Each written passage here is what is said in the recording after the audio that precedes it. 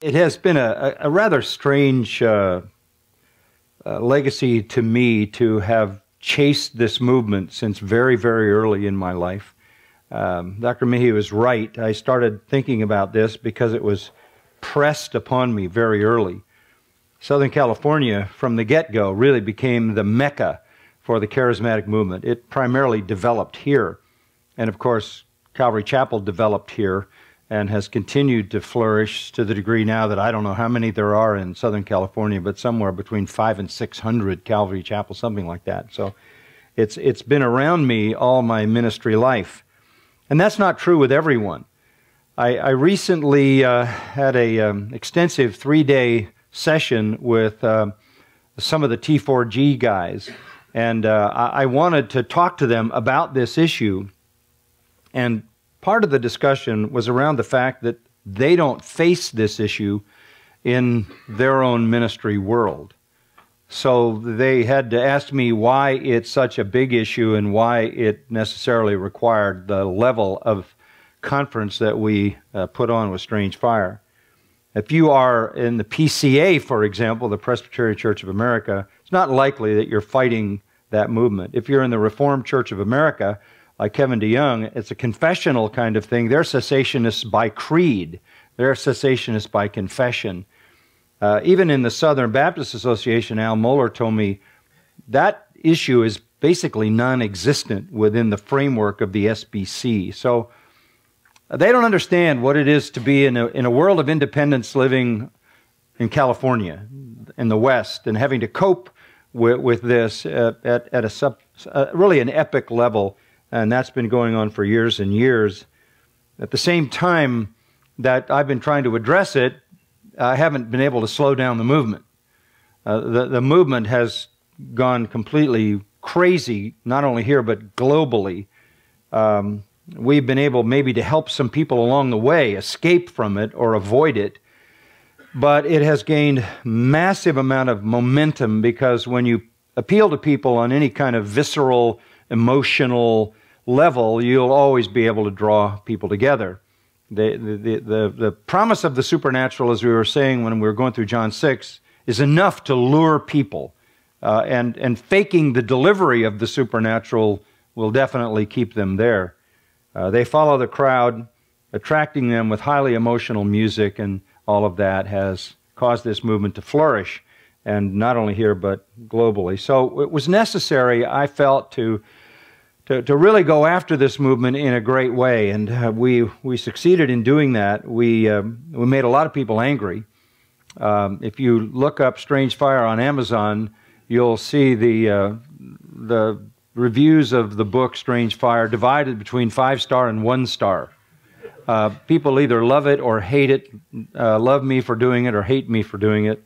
It's a very divisive issue because you're calling into question people's spiritual life and perception and teaching and all of that in a very extensive way. But nonetheless, it was the right thing to do. The Strange Fire Conference lanced a boil that was long overdue, needed to be lanced, and we're grateful for doing it. We all understand that truth must be exalted, error must be exposed, and that's really what we're all about. And this is about the protection of the flock. This is about not only teaching on a positive level, but warning people for what is destructive. Truth always divides, because it is separated from error. I mean, as the most obvious reality in the universe, there's truth and there's error, there's God and there's Satan, and those collide all the time. And we're all about the truth, and that means we're all about exposing error. So people's efforts to sort of stop me or stall me by the threat of being divisive only spurs me on, because it's obvious it's going to be divisive. Truth is always divisive. It's part of guarding the flock. So what we did, I think, we offered it up to the Lord like you would any ministry as a sacrifice to Him, and we wait to see the full impact and the full effect. The 12th chapter in the book, which was a letter to my cessationist friends, was a very important statement to make to help these people who have aided and abetted the movement by allowing for it to notice and carefully think about what they have been doing. I was very gratified in the meeting I had with the guys at T4G, who are the speakers there, and I was not speaking. I haven't spoken there. They intimidated me into saying yes for the one coming up, and so I couldn't get out of it. But they essentially affirmed a cessationist position with the comment that this is the clearest and most convincing presentation of cessationism, one of them said to me, that I've heard. And that's good.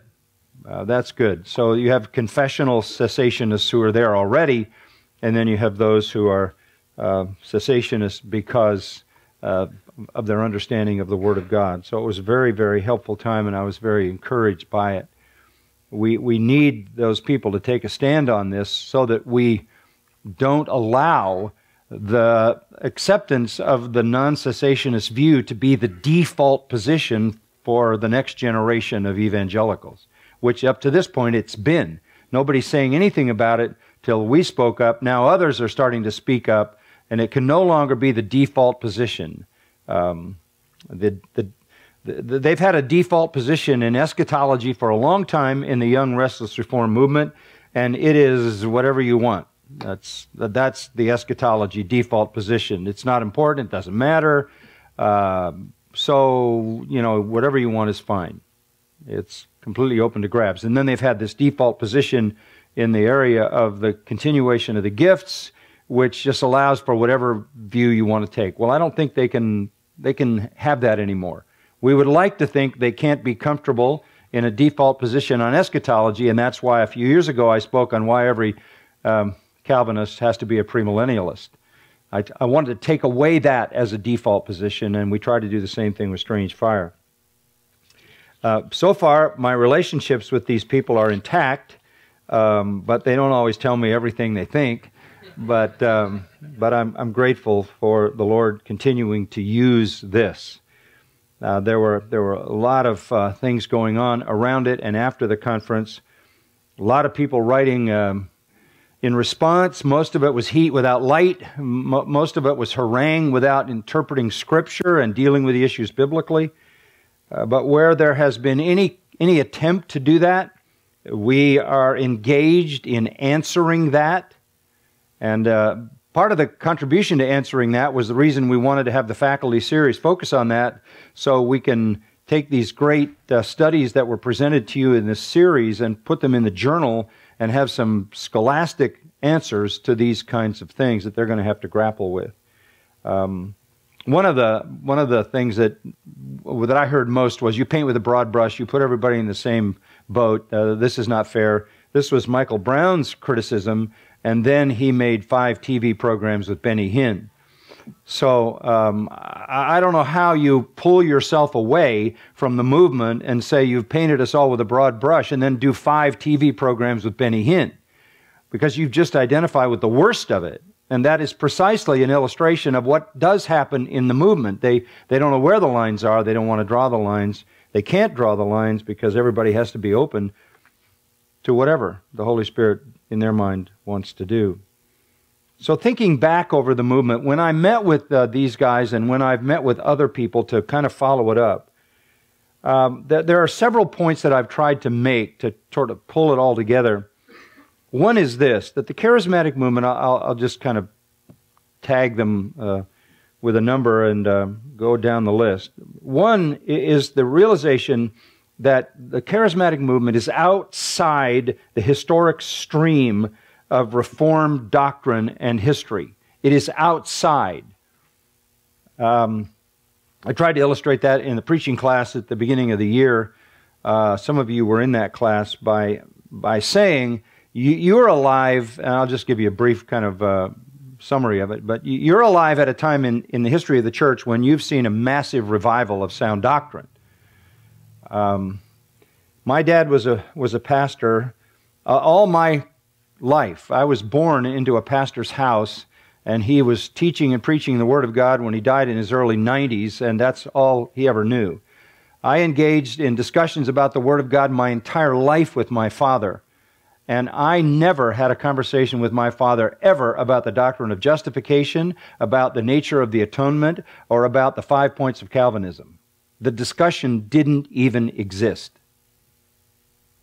I grew up in a world of evangelicalism where Reformed theology was non-existent, where everybody virtually believed in prevenient grace without identifying it as such. That is to say that every sinner has enough grace to believe according to his own will without divine intervention. I grew up in a kind of cultural Christianity. We didn't even talk about those kinds of things. And then I got to seminary and I started for the first time on my own to read the Puritans, and I began to understand theology in a different way. I started with reading Existence and Attributes of God with Stephen Charnock, and then I started reading B.B. Warfield, and then I started reading Thomas Watson, and this just changed my world. And then the Reform movement started with J.I. Packer and R.C. Sproul, and it's gained momentum, and you're living really in the greatest revival of sound doctrine in the history of the church. This outstrips the Reformation exponentially in terms of sheer volume of people exposed to the truth because of electronic media. I mean, you've got people sitting in rice paddies in Vietnam listening to what I preach here on a Sunday morning from the Word of God in their own language on a tiny little piece of equipment, electronic equipment. This is global. So if you're sitting around wondering when God's going to bring a revival, you're in the middle of it. Open your eyes. This revival of Reformed theology is sweeping, dominating. The conversation is all about that now. And again, I say, in all the years of ministering with my dad, I never had a conversation with him about this. It just wasn't in the conversation. I knew one small Calvinistic congregation, one small one, OPC church with about 30 Calvinists in it. That's all I ever knew about that. So this is a sweeping recovery. And then we can trace it all the way back to the apostles, right? You go all the way back, you go through, well, you know all the names, all the way back to the Reformation, back to the church fathers, back to the apostles, and we understand that's our heritage. There's no charismatic movement in that heritage. If you want to look for people who believe that the gifts continued, you're going to end up with the Montanists. You're going to end up with the Zwickau prophets. You're going to end up with the Reformation crazies. There is no history of this in that historic, Reformed, sound doctrine movement. To find the roots of this, as we point out in the book, you got to go back to crazy people who are the progenitors of a crazy person named Charles Fox Parham. And then there's William Seymour, and then there's Amy Semple McPherson and the rest. And you wind up with a charismatic church developing out of Amy and Chuck Smith is a pastor in that movement. And a bunch of hippies come to his church, and they start what's known as Calvary Chapel. And that's why you have a famous pastor in Calvary Chapel, one of their largest churches, saying that the Reformation is highly overrated because he has no connection to the Reformation. They trace their roots back to 1906 or 1898 or 97. So the first thing I try to point out when people ask me about this movement is this contemporary movement goes back to the beginning of the 20th century. That's as far back as you go. And if you try to trace it back and find people who behaved like that in the past, you're going to end up with cultists or forms of paganism. You're not going to find this in the mainstream. A very important point. The second thing that I like to point out in helping people maybe get a sort of a broad picture on this is, in order to support this movement, in order to support continuationism, you have to invent novel, creative, personal interpretations of texts that have historic interpretations that have been sustained and validated through the centuries. In other words, you got to reinterpret passages of Scripture. You got to tamper with passages of Scripture that have not been in question. And to do that, you come up with crazy interpretations of, for example, the prophecy around Agabus. such as Wayne Grudem does. You come up with simplistic statements such as, well, it says earnestly seek the gift, so that's what I do. And when somebody threw that at me in the meeting, I said, Rick, when did you offer your last animal sacrifice? Are you telling me that there aren't some things in Scripture, some commands that were for a place and time and are not universal? You can't, that's just oversimple. You can't do that. So, not only is this movement outside the historic stream, and its progeny would be rejected, all the people in that progeny would be rejected as heretics in their time, but it demands creative personal interpretation of long understood passages, and the burden of proof rests on them. I'm convinced that they are unconvincing interpretations. I believe people who hold to non-cessationism or continuationism have an unmet burden of proof. It doesn't fly. And I also would add this, part of the second point. The things they claim that exist don't exist. Which is the... because they don't exist. And that leads me to the third point, which is a really critical point. And many people haven't even thought about this. This is kind of a shock. You watch people's face when you get them to this point, and that is this. That what they claim continues is nothing like what existed in the New Testament. So how does it continue? Dr. Mayhew came up with a new term for them, call them originists or something. I said, how about inventionists? Neither one of those works very well, Dick, honestly. But it's true, yeah. I don't think it'll catch on. I don't think you'll see it on a t-shirt, which is the proof that it catches on.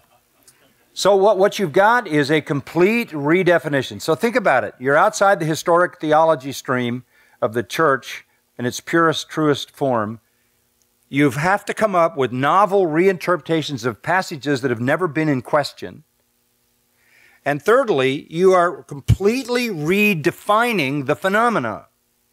And they will all say, well, we're not saying that tongues is the same, that it's actual languages being translated. We're not saying that the healings are like the healings of Jesus and the apostles. We're not saying that the prophecy is divine revelation infallible. We're not saying that. We're saying this is non-language. These are healings something less than what Jesus and the apostles did, and this is fallible prophecy. Then you are not a continuationist. You are not. You are something else. You are an inventionist. You have just, out of the air, invented something. This requires a complete redefinition of the gifts. The other issue here is that those gifts were associated with the time of the apostles. Ephesians 2:20 is the key verse on this. They're the foundation. If the apostles are the foundation and the prophets are the foundation, then they no longer exist. If they no longer exist, then the signs of an apostle no longer exist. That makes sense. Speaking of that, all New Testament gifts were signs. So I was saying to one of these guys who were talking about it, I said, okay, so tongues is some kind of, I don't know, gibberish. What is it a sign of? What is it a sign of? Because the New Testament says tongues are for a sign. So what's it a sign of? Of what? There's no answer. It's not a sign of anything. It doesn't point to anything. It is incomprehensible. It has no meaning. It is meaningless. Points to nothing. So in what sense is this a continuation of a sign that was designed to let Israel know that God was turning to the Gentiles. You know, one of the striking realities is that all the languages on the day of Pentecost, all of them were Gentile languages. Obviously. They were all Gentile languages. Do you understand that you got all these Jews coming from all over the world, coming into the city of Jerusalem at Pentecost, and they had never heard God being praised in a Gentile language. Because back in wherever they came from, they didn't use a Gentile language to worship God. They worshiped God in Hebrew. They were hearing something that was bizarre. Speaking the wonderful works of God in a Gentile language was an unthinkable reality. Because even in the dispersion, they would praise God in the Hebrew language, the sacred language. This is a declaration that God is turning from an apostate, Christ-rejecting nation to the world. And here's the signal of that on the day of Pentecost. This is a sign that God is turning from unbelieving Israel to the Gentiles. Shocking. What was the healing about? It was to identify the truth tellers, the true spokesman for God, the apostles. Prophecies came through the spokesman that God had ordained, pointing again to those who spoke the truth. So unless these things are the sign of an apostle or a prophet, they can't be what was in the New Testament. So in themselves, they're different, and no one can tell me what the purpose is. When I ask, for example, what is the purpose of a fallible prophecy? What's the point? Is God mumbling? He can't say what he means, or you have no means by which to figure out what he's trying to say? What is the point? Why would God reduce himself to something that's that indefinite? They have no answer. So, if you're going to completely ignore historic theology, if you're going to completely reinterpret passages of Scripture in order to accommodate the invention of things that have never existed since the apostolic age or ever, even then, because they are not the same thing, what you have is false. It's not legitimate. And I don't think there's any way around that. And that leads me to a fourth point. And it is this, and it has to do with prophecy. When you drastically alter the nature of prophecy, you really open the door for chaos. I could deal with the fake healings. I could deal with people, going in their closet and mumbling nonsense. That's not fatal. But when you start saying God is giving you revelation privately, you really do confound the singularity of Scripture. And that is a dangerous thing. And here's what's so interesting about it. We believe the Bible to be propositional revelation, right? Propositional revelation. In words. Propositional revelation in words. This new prophecy of God speaking is not in words. Because this is what they say, this is what they tell me. Well, God gives you the impression, and the reason there's error is because somehow between the impression and your understanding of it, error comes in. So, this is God giving revelation that is non-verbal. Non-verbal. Some sort of impression that you're trying to sort out.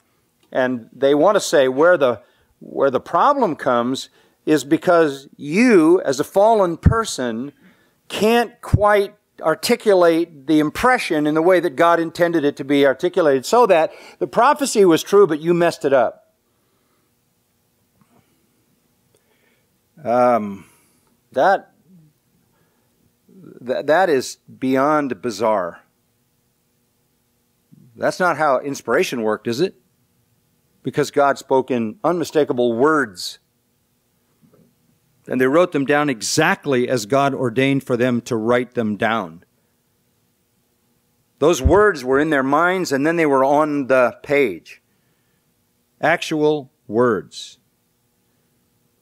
And that's why a prophet was judged by the accuracy of what he said, right? If you say, "Thus saith the Lord," and he didn't say that, you're dead. You get stoned. Now we have to accept some bizarre impression and hope that somehow this legitimate revelation of God doesn't get messed up when we try to verbalize it. Now, I will admit that the prophets didn't necessarily understand the meaning of the prophecies they received, but they got the prophecy right. 1 Peter 1, right? They looked at it to see what person, what time.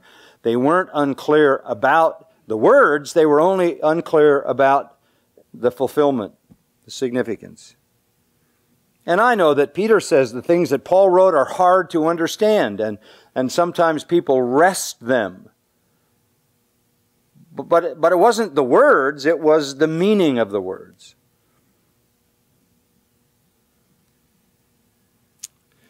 So I think when you allow for this gift of prophecy, you have invented a non-verbal, kind of impressionistic communication from God that gets lost in translation.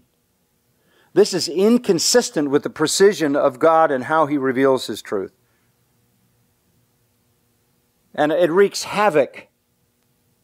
It absolutely wreaks havoc in people's lives who buy into this and believe in it. Now, I think it's important for us to sometimes go back to the basics like inspiration, verbal inspiration, inerrancy, and all of that. I think if we get into this loosey-goosey category, people will lose hold of the necessary, strong convictions about biblical inspiration and inerrancy and authority. I mean, that's coming already. Some of you saw the book 5 Views of Inerrancy, in which the only correct one was the one written by Al Mohler.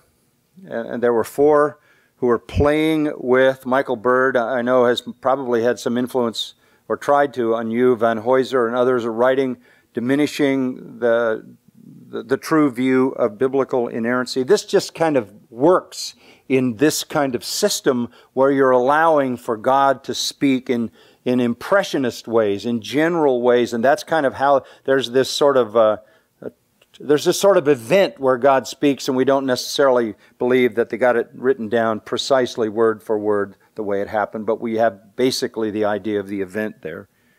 So I think these are related. We have to fight that battle, the battle of inerrancy and prophecy. So next March at the Shepherds Conference, we're going to do a summit conference. It's going to be a mega conference on inerrancy and the prophetic word. And we have invited about 10 people to come and address the issue of inerrancy. We're going to come out swinging on inerrancy. That is what's going to define the Master Seminary. You're going to see new ads on inerrancy. We're going to be the flagship seminary. We're going to put on a campaign. You'll see the first new ads in the brochure for the Shepherds Conference. But everybody we've invited to come has said, I want to be there. I'll be there. Count me in unless something happens. And I mean, that's everybody from Al Mohler, Ligon Duncan, Ian Hamilton, who did that debate with Wayne Grudem, Kevin DeYoung, Carl Truman. Everyone we've asked to come and take a stand on inerrancy and the prophetic word is going to be here for that conference. It's going to be a mega conference. So you'll be hearing more about it at Shepherds Conference. We want to be the school that's locked down on the authority of Scripture and that it is the final witness of God's revelation, the final revelation of God. And then number 5, another thing that I've talked about when I've had conversations with people on this is, why would you give hard-earned and deserved credentials to such an unworthy movement. I want to say this to people who've spent their whole life earning credibility, who have been trustworthy. I had a conversation on one of the main guys who has created space for this movement. And I said, why are you doing this? He said, well, you're not just writing me off altogether, are you? I said, no, I'm not writing. I'm thankful for most all of what you've done. So I'm appealing to you. Drop this. I said, drop it. Come on. Get off this ridiculous anomaly. Come on. Say, this is wrong. I changed my mind and join us. He just went silent for a minute. And then he sort of laughed. I said, yeah, it just doesn't work. It makes sense. Everything else you do is so sound. And then you come up with this stuff. Come on. Drop it. Let it go. Why would you spend your whole life earning credibility by the faithfulness and diligence of handling the Word of God and then open the door to this kind of crazy stuff? Now that, credentials, really academic credentials, they're hard earned. I mean, there are a lot of followers, but if you're there writing the theology and writing the books and being definitive and you've earned those credentials, you don't want to give them away easily. So I sort of appeal to the fact that they're better. They should take some higher ground. One final comment, and then if you have a question, I'll kind of end that way. I've never seen a miracle. Never seen a miracle. Does God heal? Yeah. Does He respond to our prayers? He can do what He wants, but I've never seen a miracle. Never seen somebody in a wheelchair get out and walk. Never been to a funeral where the guy got out of the box, greeted everybody, and walked like he'd never been ill. I've never seen somebody lying in the hospital with terminal cancer hours before death be instantaneously healed and get out of the bed. I've never seen a miracle. I've never talked to anybody who's ever seen a miracle. I don't know anybody who's ever seen a miracle. I hear about things like that, usually in some obscure foreign environment where they can't ever be validated or traced. But I've never seen a miracle. Through the years, I've spent lots of time in hospitals. I've seen it all. I've seen children on their deathbed. I've seen parents standing beside the bed praying for children with leukemia, and I've done the funeral of those children. I've never, ever seen anybody in a terminal situation that got up and walked out of the bed. I've never seen somebody without a leg all of a sudden have a leg. I've never seen a person congenitally blind made to see because somebody prayed. I've never seen somebody congenitally deaf instantaneously hear. I don't know anybody that's ever seen that. So a lot of this is just smoke and mirrors, wishful thinking. Have I seen people who are diagnosed with diseases healed? Yes, but that's not the same because it could be a lot of factors. It could be that the body's an amazing mechanism. It could be part of the medical thing. It could be part of the diet. It could be the body fighting things off. All of that. When I talk about a miracle, I talk about an event which is only explicable by divine instantaneous intervention. I've never heard anybody burst out in a language they didn't know. And when somebody tells me the Lord told them something, I don't believe it. So I think just on its own, the movement falls short of being acceptable. I have been very encouraged to have these conversations because I've been able to get guys to affirm this who were already there. get guys to come to this conviction who weren't sure where they were. I mean, I'm talking about significant leaders. And at the same time, leave the ones who haven't seen the light a little less certain and maybe a little less likely to advocate this because it doesn't fly. And all of those are good. And it's not about me. These are people I love. But I don't want anybody led astray, right? I mean, this is just part of being a pastor. I don't like it when false teachers prosper. I don't like it when people are lied to and deceived and given false promises. I always go back to the, probably told you about this in past, but Church on the Way over here, we've lived in the shadow of that whole thing. And Jack Hayford resigned and appointed his son-in-law, Scott, to become the pastor there. And they had a laying on of hands on a Wednesday night a few years back. I know Scott. And he was taking over the church. And a prophet, one of the Kansas City prophets, came and put his hands on him and declared that God had sent a message, a prophecy from heaven, that he was going to be the prophet of the world. He was going to do signs and wonders. That was going to have a global ministry. And on that Wednesday night, with the prophet's hands laid on him, he had a brain aneurysm and died. What is that? Recently, you probably saw there's some kind of a conference called, is it Linger? Some kind of a Linger conference. Have you seen it on the internet? Some kind of conference for these young people. And some of the people that are holding that conference had invited a guy from the International House of Prayer, Kansas City Prophets, to come and be a part of it because it's supposed to be about lingering, which is sort of waiting in a vacuum. You know, it's this contemplative prayer kind of thing. And so the Kansas City Prophets, you know, have that house of prayer where they pray all the time.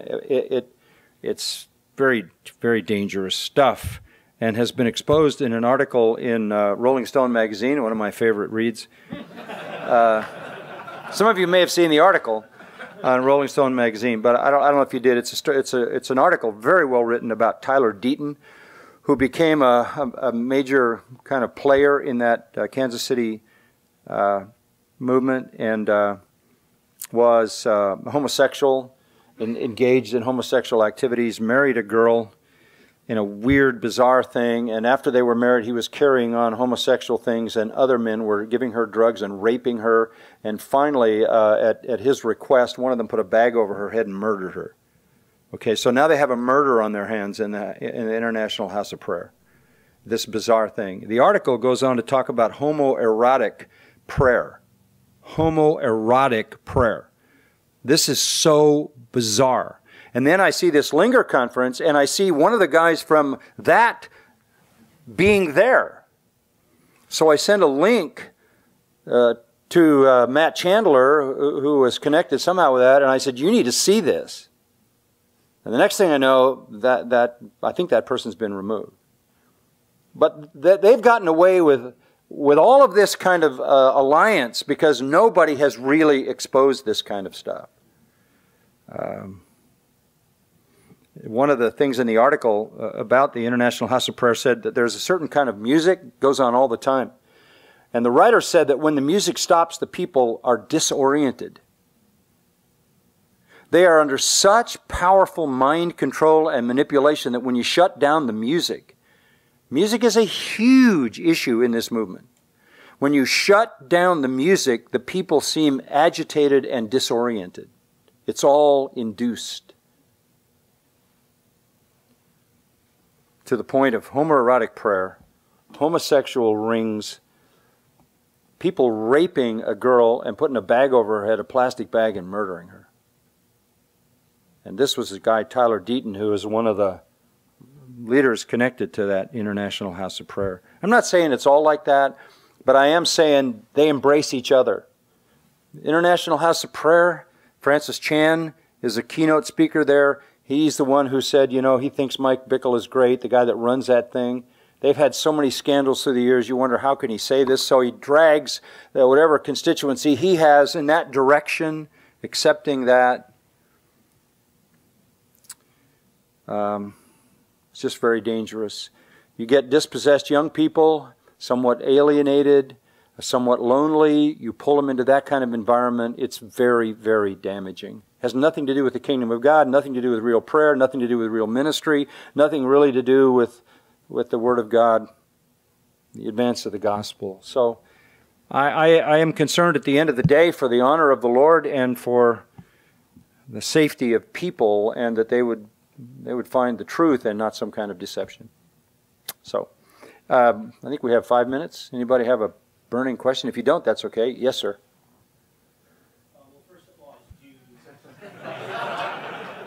You don't want to try to rescue a group. You got to peel them off one at a time. You know, that's what it is. You can't attack them in that environment because you're outnumbered. So you want to deal with people on an individual level. And that's gonna take. You know, that's the hard work of ministry. You know, we live in a soundbite world. But the real work of ministry is relational, and you got to take the time to do that. So I think I would find maybe one of the family members that I'm very close to and spend some time. And the way I would approach it is that I love you, and I'm concerned about the fact that you are assuming spiritual benefit from something that doesn't provide it, and therefore substituting that for the very necessary source of spiritual benefit. I think you've got to get them out of the paradigm.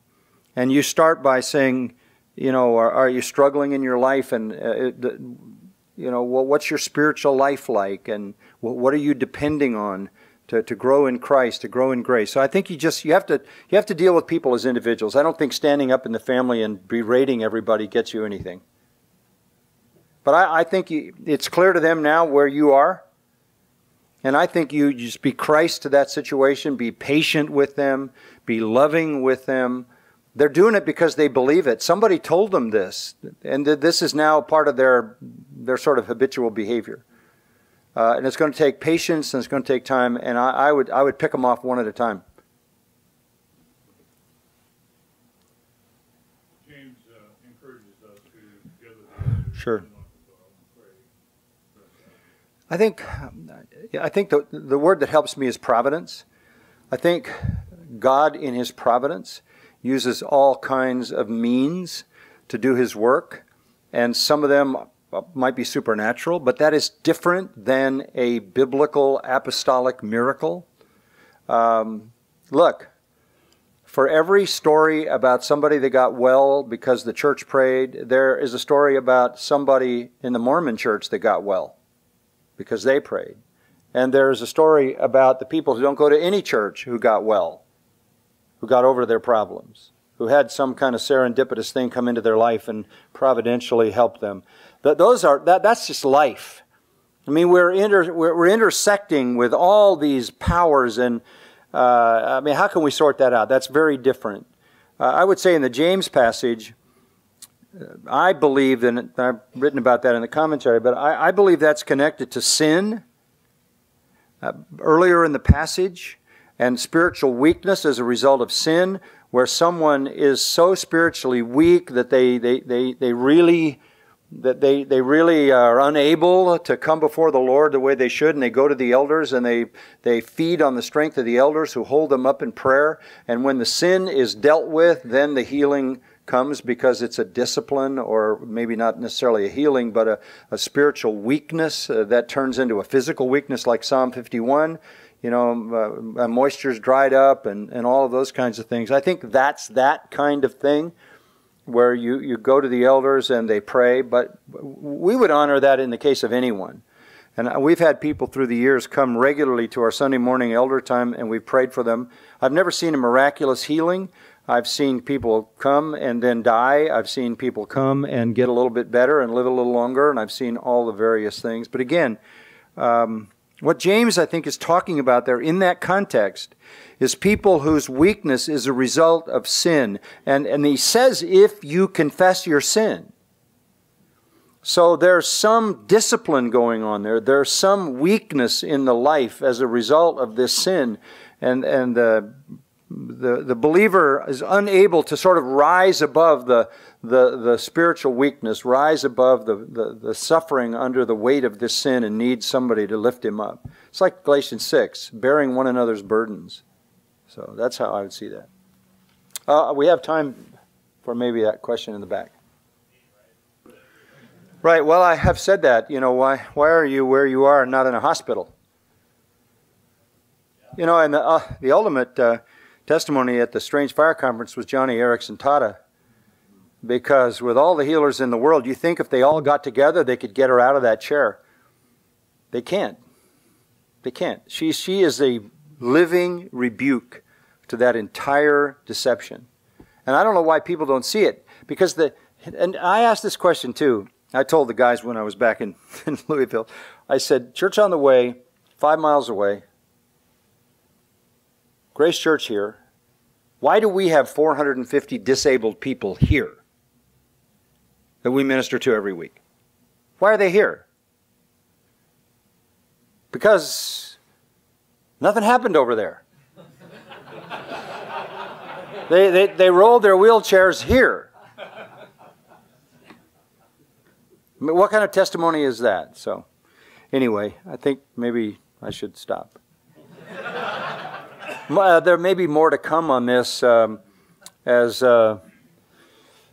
we answer some of these things down the road. Some of the Grace to You blogs and some other sources, some of the guys on Cripplegate have dealt with this, and you'll see more of that as we try to answer the legitimate criticism. So, quick? Yeah, Mr. Brown came out with a book, right? Right. And I'm just wondering if there was any profitable conversation or dialogue that's come from that. Yeah. Two things. The book really doesn't deal with anything. It's just heat without a lot of light. He wants always to debate on his terms. Phil Johnson tried that and didn't get a fair shake. He just steamrolled him because he's controlling the buttons on his radio program. This is not something you need to debate. I'm not going to debate this. Wayne Grudem tried to get me to debate him on this at Mark Driscoll's conference. I said, that's not going to happen. Absolutely not. I told Wayne that on one day. I said, Wayne, I'm not doing that. There's no way in the world I would do that. I wouldn't put myself in Driscoll's hands because I don't trust him.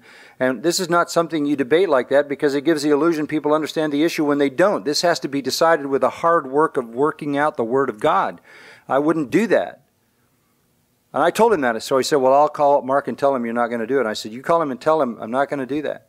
One day later, Driscoll sent out the public invitation to humiliate me when he had already been told that I wasn't going to do that. That was grandstanding on his part again. So I'm not going to get caught in that trap. This is not something you turn into some kind of a sideshow discussion.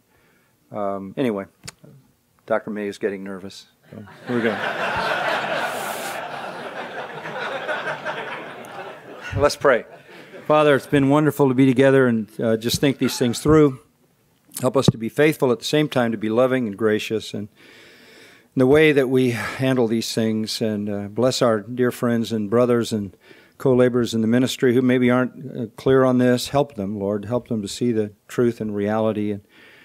And Lord, of all things, we pray that your word would be exalted even as your name is exalted, and that nothing would diminish the singularity of your revealed word inscripturated. Make us faithful to that and to its truth, we pray in Christ's name. Amen.